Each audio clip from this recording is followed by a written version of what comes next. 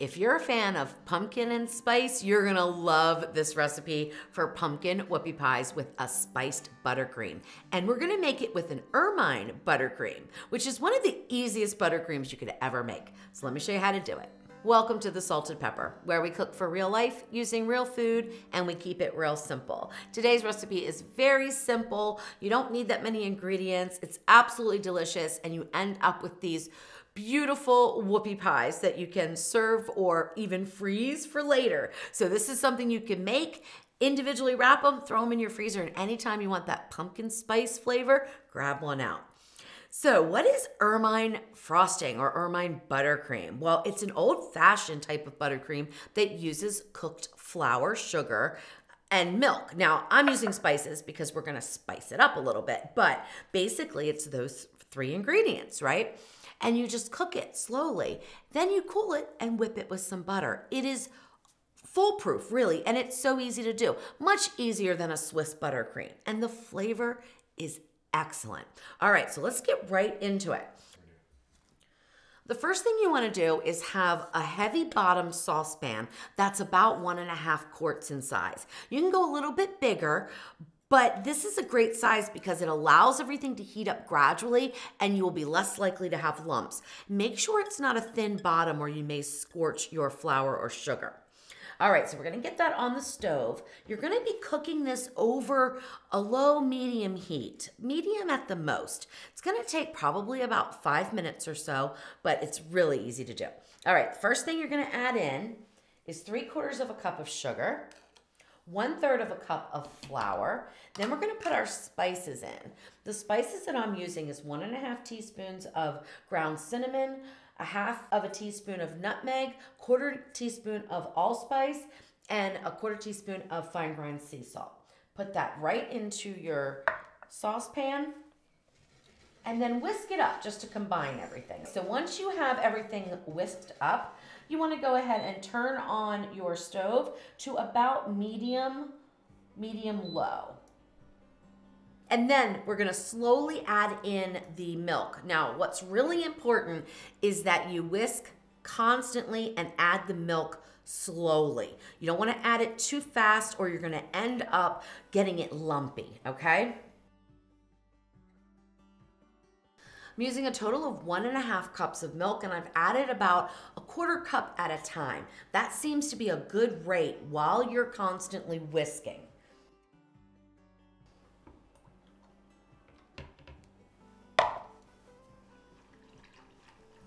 Once all the milk has been incorporated, you constantly whisk again. Now you can start to turn your heat up a little bit at this point, which I'm gonna go from 3 to 5. And that's gonna thicken everything up. Once we get it thickened, then we let it cool. So it's been about 5 minutes. I've been whisking up the mixture and it's starting to steam a little bit. Now's when you're gonna start to see it thickening, and it can thicken very quickly, so make sure you keep whisking the entire time. And it's already starting to thicken, I can feel it. All right, so I've just removed it from the heat because I wanted to show you the consistency. What you're gonna wanna do is whisk it over that medium heat, because we increased it, remember, until it becomes about the thickness of a nice gravy.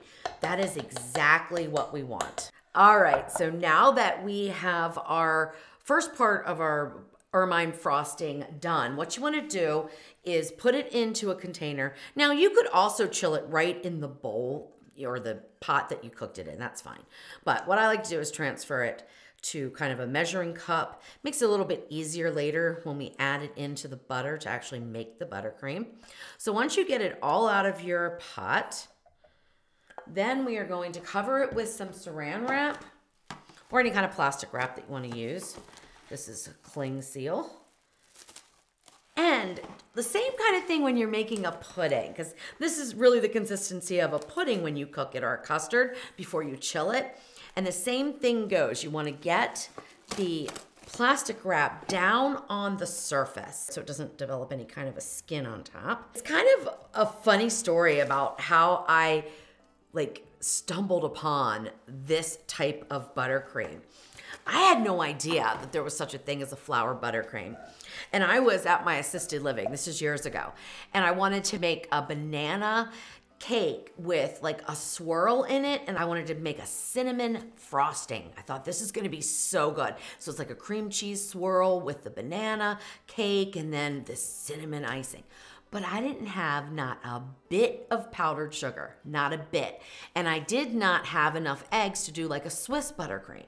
I'm like, what in the world am I gonna do? I'm thinking, well, flour will thicken things. I wonder if there's a flour buttercream. Sure enough, there it was. And when I made it for the first time, I'm like, wow, this is so easy. So if you're afraid of making buttercreams because they split or you don't like tempering the egg whites and it just seems like a hassle, this is a really easy way to make a delicious buttercream with or without the spices.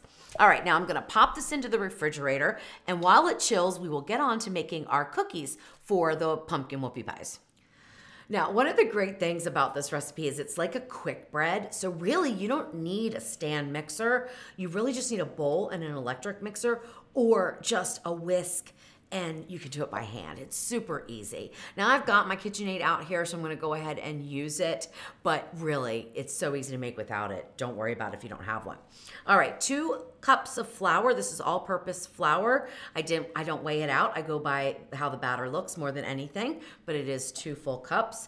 And I also keep a little bit more over here for extra, okay, in case I need to add a little bit more. There's a certain consistency that you want to go for when you're making the cookie batter so that you have enough spreading so you have a nice cookie, and it's not too, fluffy and thick, but you don't want too much. It can't be too wet. You don't want it too sticky. So it's a little bit of a balance there.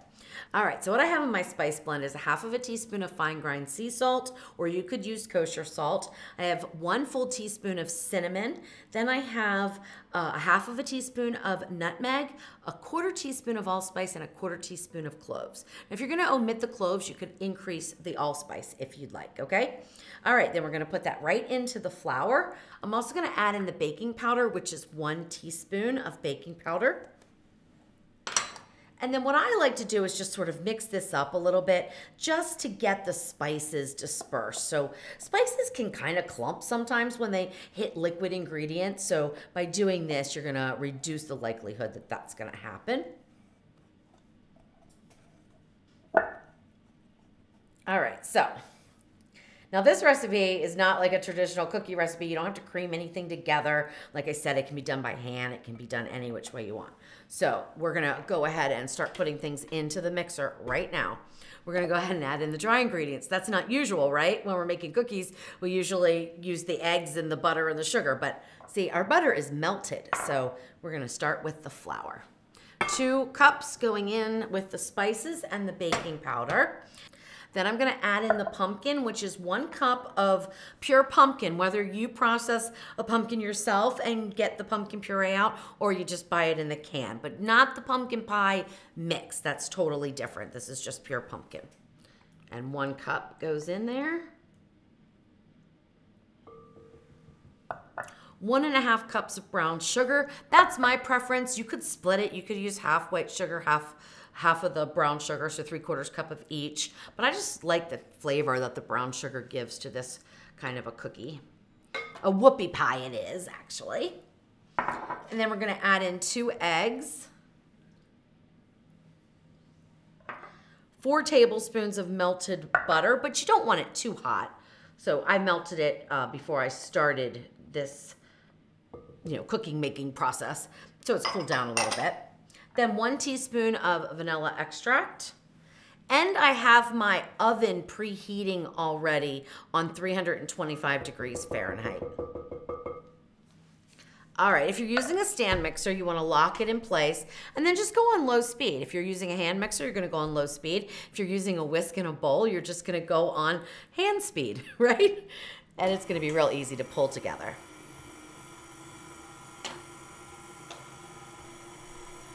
All right, that's it. It took maybe a minute. It's really easy. All right, now scrape down the sides though, and scrape down your mixer attachment if you're using that, just to make sure that we get everything well incorporated. Now for the consistency, because that's probably the most important part, to be able to get the cookies to spread thin enough so that you can make a nice little whoopie pie sandwich. Which if you don't know what a whoopie pie is, and I've gone through this far into the video and I haven't even told you, it is 2 soft sandwich cookies, usually chocolate, that has a filling in the middle, which is usually like a vanilla cream or of some sort, okay? They are delicious, the chocolate variety, the chocolate and vanilla, oh my gosh, so, so good. But so are these pumpkin spice ones. They are perfect for the fall or your Thanksgiving dinner or just any kind of dessert. Or if you just want to preserve that pumpkin spice love throughout the year, like I said, throw them in the freezer. You won't regret it. They're delicious. All right, so the consistency. Now, normally what I would do is just take a scoop out and put it right on the parchment lined tray that I'm gonna bake on. But since I'm showing you guys, I'm just gonna use this little plastic lid. And what I do is I take the scoop that I'm gonna use, and let me go over that real quick. So the scoops that I have here are 1 tablespoon, 2 tablespoons, and 3 tablespoons. The size scoop that you use will determine the size of the cookie. So if you're making a lot of cookies, you know, like let's say you're going to a party and you're taking a dessert and you want each person to have like a little bite-size whoopie pie, which would be about 2 bites, you would use 1 tablespoon.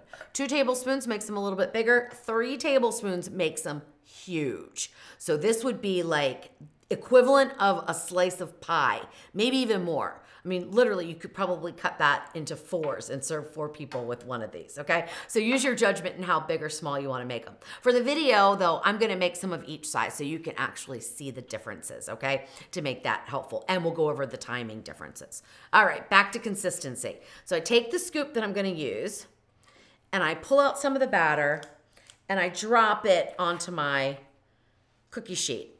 And basically, I can tell by how fast it starts to sort of flatten out if there's enough flour in there. You can also touch it. If it's super, super sticky like this is, it needs a little bit more flour. Now, don't get caught up in this, okay? Don't worry.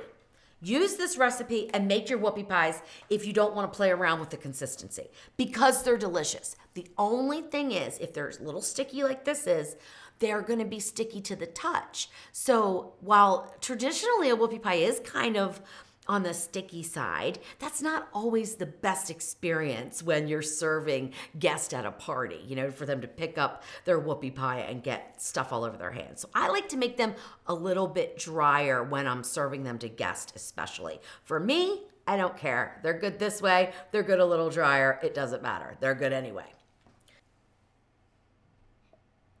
So how do we fix sticky?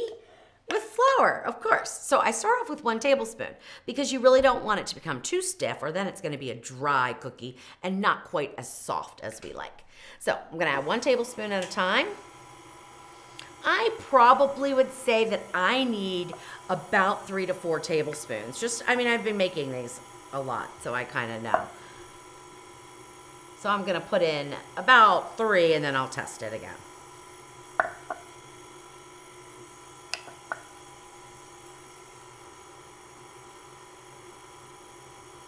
No, 4. So total of 2 1/4 cups of that flour.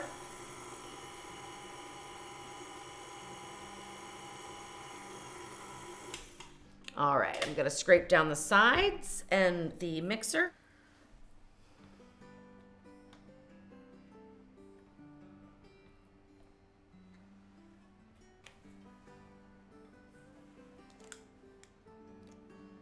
All right, that is perfect.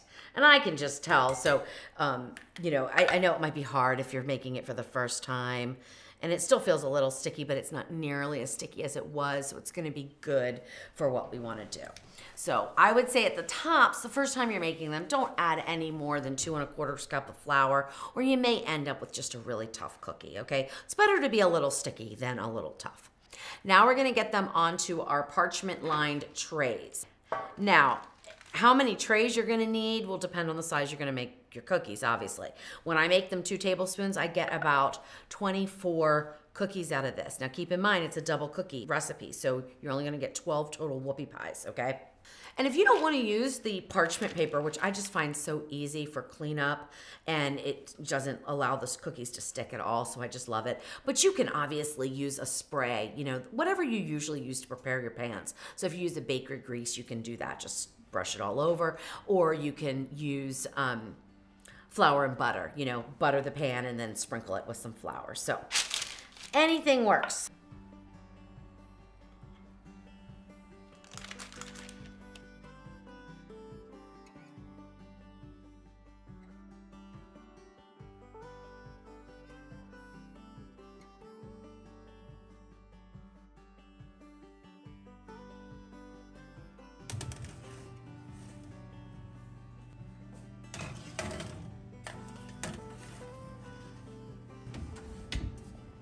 All right, so once they're in the oven, I set the timer for 20 minutes and I check them at about 8 minutes. Now we've got 3 different sizes, so we're gonna be pulling out different cookies at different times.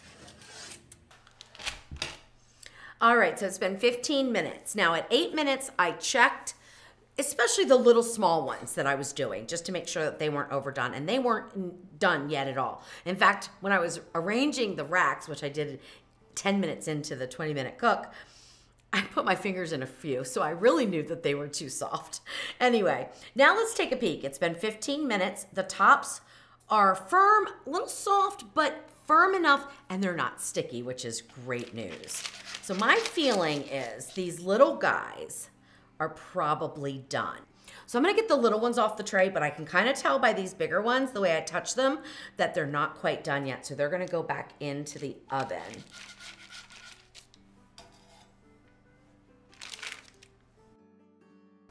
All right, so I've got most of them out of the oven. One of the trays that was on the bottom and then I flipped up to the top rack 10 minutes into cooking still was a little soft. It was the medium-sized ones, so I just put them in for another 2 minutes and then I'll pull them out. Meanwhile, though, let's see if we like the 15 or the 17-minute cook time. This one is the 15-minute softer bottom. This one is the 17-minute harder bottom. Both of them they're nice and soft, but they're not sticky. So that'll be a good eating experience. I have a feeling this one's gonna be better, but let's find out. Okay, so first thing I'm gonna do is just break it open. Now you can see it's really nice and soft, okay? Now let's see if I break this one open. Let's see if we can see any difference. No, they look identical on the inside, okay? So let me take a piece. This is the 15-minute one.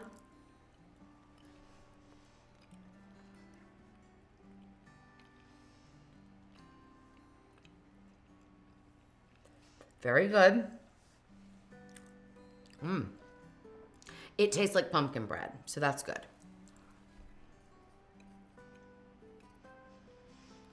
I don't know, they're both good.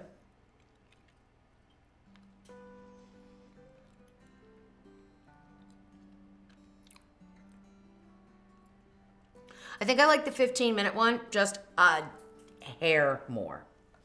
All right, now, keep in mind though, if you go to eat one of these, they're not really that sweet, okay? Even though there is a good amount of sugar in there. They're not gonna taste like really super sweet because we have that sweet buttercream, you know, that spiced filling that we're gonna put in.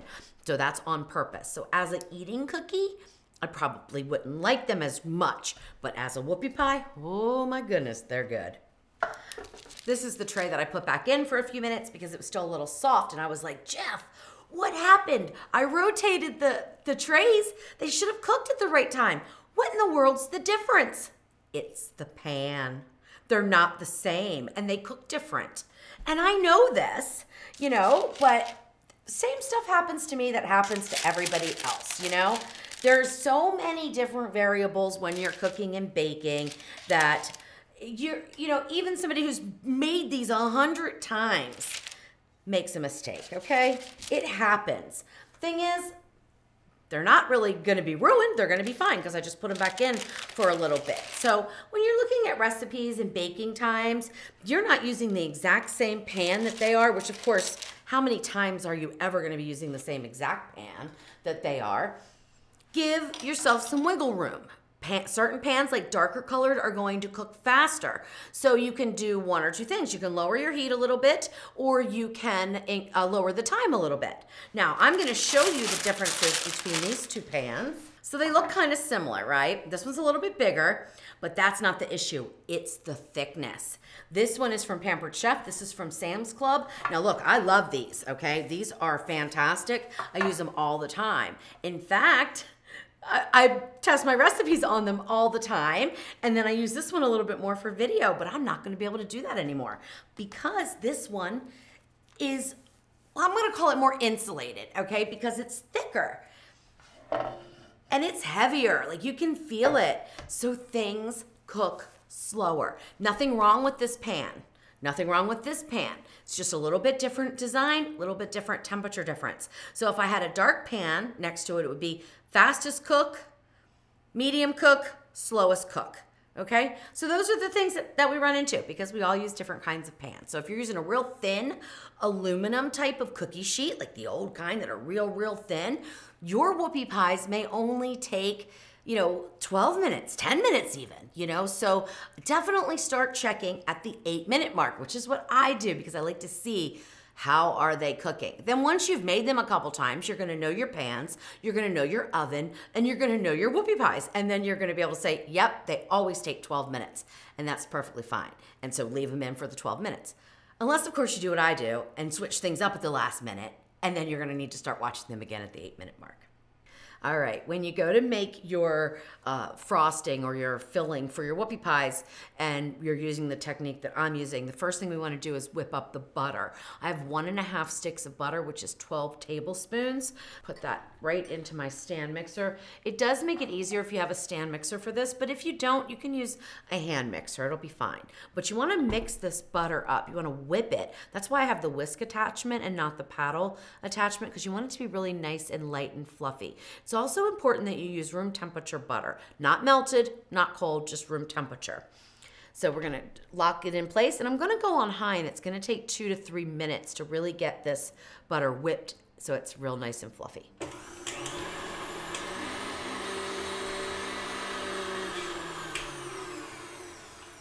All right, that looks good. Now, before I start to slowly add this in, which I'm gonna do with the mixer running, so I'm not gonna try to talk over that, I did wanna tell you that this is now room temperature. So I put it in the refrigerator, but I only left it in long enough to make the cookies and allow them to cool a little bit, and it just cooled down to about room temperature, okay? So if you make this up like the day before and it's refrigerated overnight, bring it out a couple of hours before you wanna use it. It's important that the temperature of the butter is about the same as the flour, sugar, spice mixture when you're gonna combine them together. That's gonna give you a nice, smooth, light, fluffy frosting, icing, filling, whatever you're gonna use it for. We're gonna use it as a filling for our whoopie pies.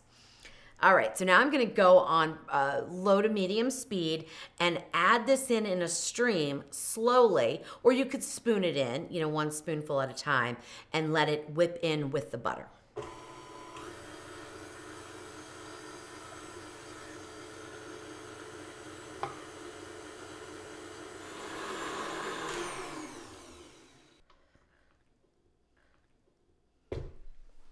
All right, once all the mixture's added in, go ahead and scrape down the bowl. And of course, get your hands really dirty like I just did, because that's always so much fun when we're making frosting. All right, so get it all scraped down. We're just gonna beat it just another minute just to incorporate this. Then I'm gonna put the paddle attachment on. And what that does is smooths it all out, gets the air out, and just makes a really nice icing. And I wasn't kidding about getting messy. Oh well, that's the fun of cooking sometimes, right?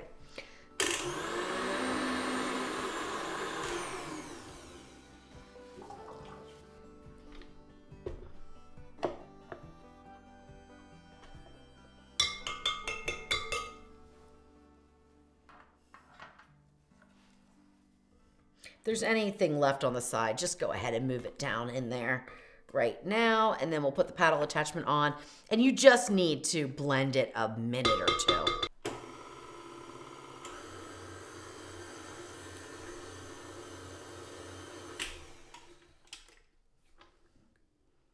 All right, so that is done. Now, I wanted to show you something that I did kind of by accident. I didn't mean to. I stacked these too soon, so they weren't completely cool, and then I kind of moved them over on the cutting board so that one was on top of the other.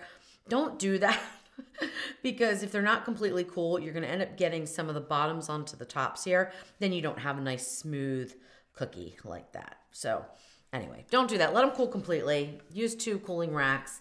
I was just trying to get by with one, and it didn't work out so well for me. Okay, there's one of the small ones. Medium, and the large one.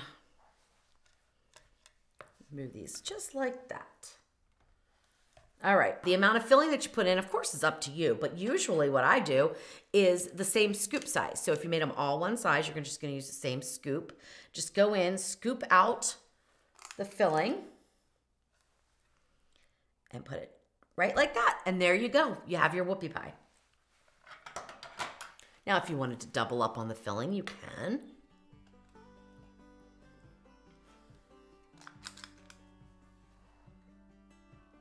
There we go.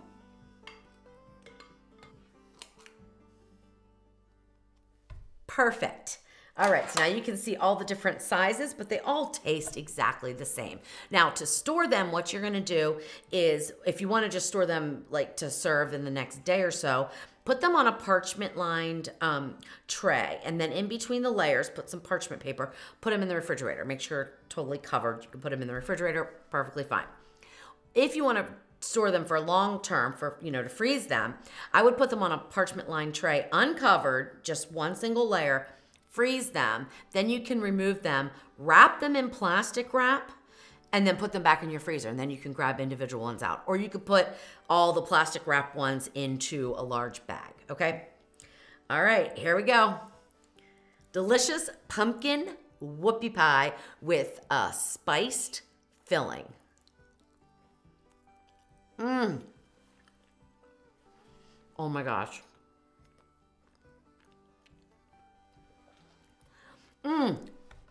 They are so good. Oh my gosh. I cannot tell you how delicious these are. They're really easy to make. They are absolutely delicious. And if you've never tried a pumpkin whoopie pie before, give these a try. But if you don't like pumpkin, then definitely try the regular ones that are usually, chocolate with vanilla icing, because, oh my gosh, whoopie pies are amazing.